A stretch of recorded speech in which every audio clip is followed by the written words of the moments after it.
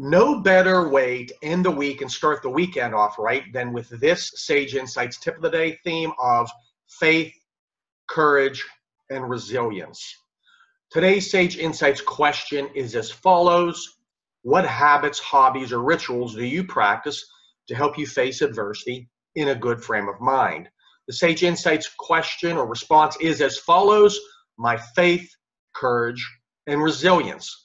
The more of these qualities with which I am armed with, the lesser the impact of the adversity. Simple but powerful. Don't forget to check the other Sage Insights tips out at my YouTube site, the place where you can assertively face those obstacles, hopefully successfully overcome them, and at the least learn a valuable lesson. Take care and have a great weekend. Bye-bye.